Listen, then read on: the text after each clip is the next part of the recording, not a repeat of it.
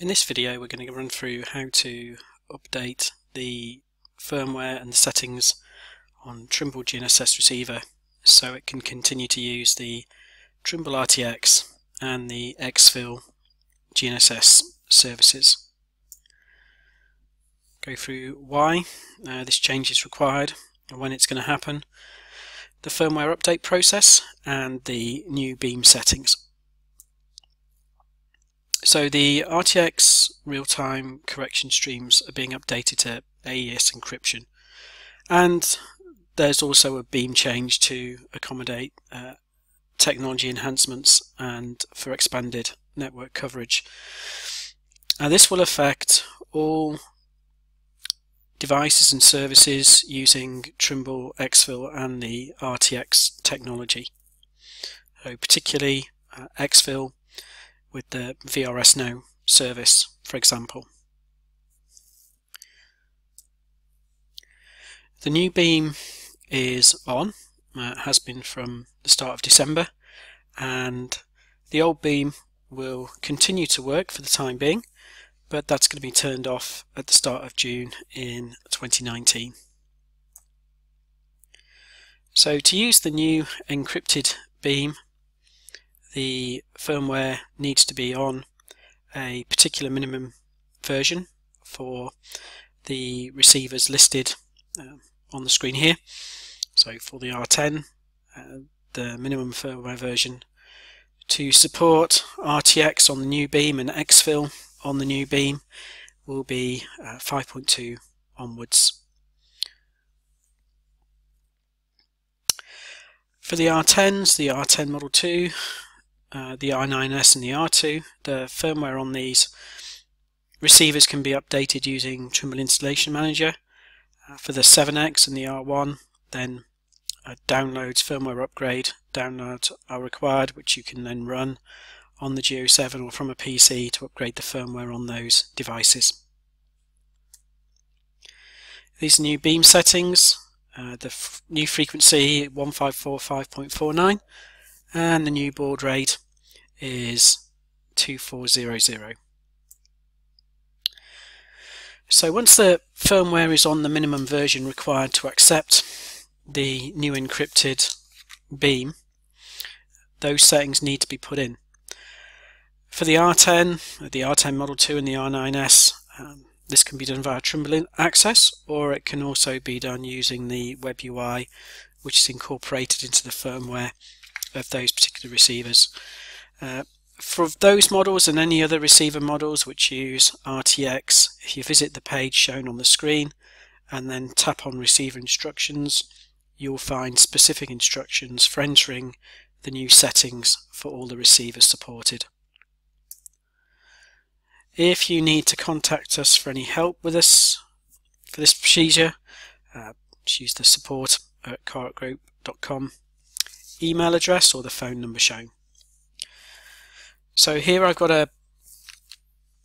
an R10 connected to my computer via the USB cable provided with the R10, and I'm running Trimble Installation Manager here. So if I click on the receiver button within Trimble Installation Manager,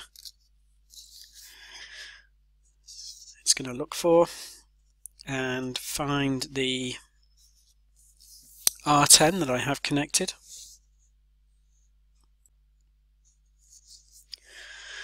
Okay, if I check the device information, the current firmware version on the device is version 5.34, so it's already okay to accept the new beam settings, but I'll run through the update procedure anyway.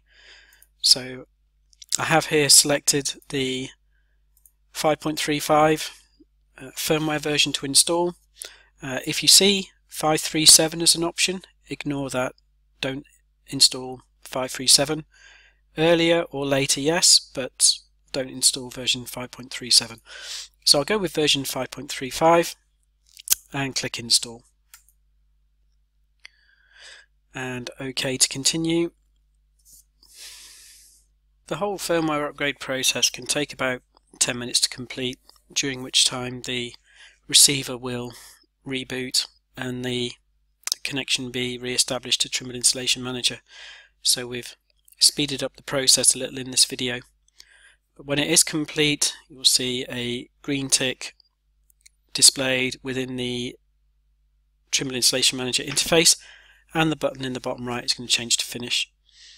So at this stage I'm going to click on finish, and I'm now going to need to establish a Wi-Fi connection to the R10 so I can use the web UI.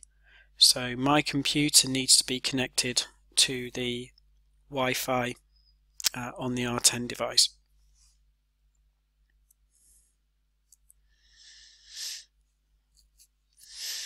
Just to check that that's the case, on my PC here I'm just going to click on the Wi-Fi option.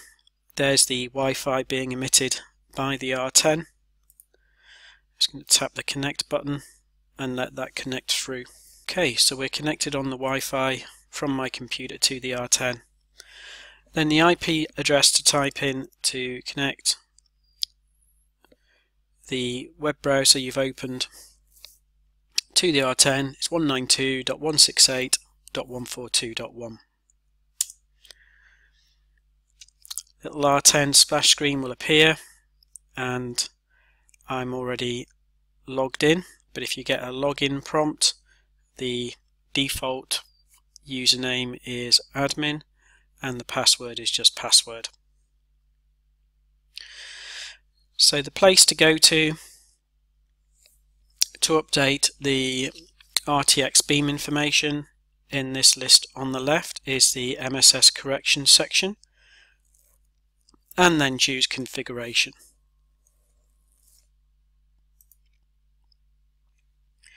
The MSS service ticked on should be the RTX xFill. If it isn't set at the present time, set the SV name to custom, and then in the boxes below we can enter the updated information. So the new beam is on 1545.49 as the frequency, and the baud rate or the bit rate is still the same at 2400. So having done that, I can click accept, and that information will be stored in the R10 receiver, making the RTX service ready to use again. Thanks for watching the video. As I say, if you do have any questions about the upgrade of the firmware on a receiver, or changing the settings within the receiver firmware to support the new beam settings, the new frequency and the bit rate, then please get in touch with us.